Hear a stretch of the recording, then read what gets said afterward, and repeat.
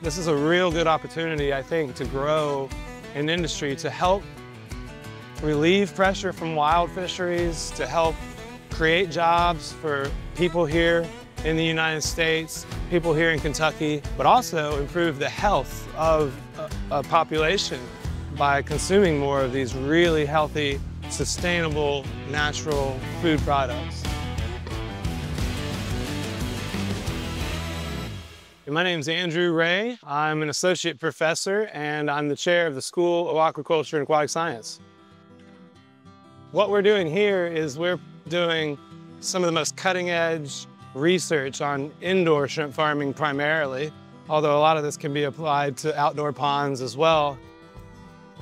Shrimp is the #1 most consumed seafood in the United States, but as much as 90% of that is imported from other countries.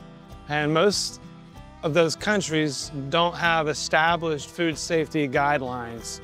And so in order to supply safe, sustainable shrimp for the United States, we're looking at doing shrimp farming, which is a much more sustainable approach to producing these animals. Ultimately trying to bring down the cost of shrimp farming in the United States, raise awareness about it, and get the word out that this is a very healthy source of sustainable seafood. We're looking at new technologies and new techniques to try to make this more accessible for your average farmer.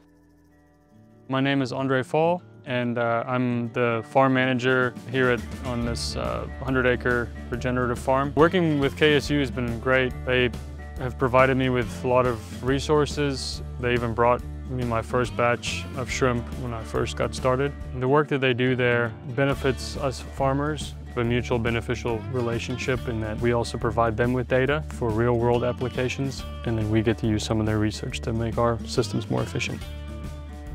There are a lot of opportunity for these small-scale farmers to grow a high-value product, and that, in my opinion, is what they need in order to produce a profit. We've seen a $3.5 million investment a little bit north of here in a brand new shrimp farm.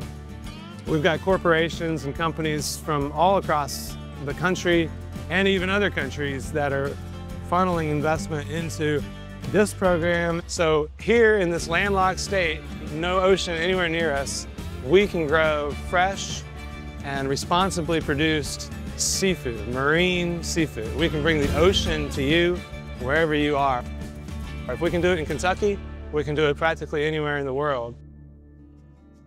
My hopes for this program are that we can grow to meet the needs of a changing agricultural landscape, and that aquaculture can be a very big and very important part of that in the United States. I hope that the American public realizes that imported seafood is questionable at best in many cases. We can do better right here at home. Our goal is education. We want to educate the public, our students, and the rest of the world about sustainable, healthy seafood production in aquaculture. And we want to help with aquatic science as well, make the aquatic environment more healthy.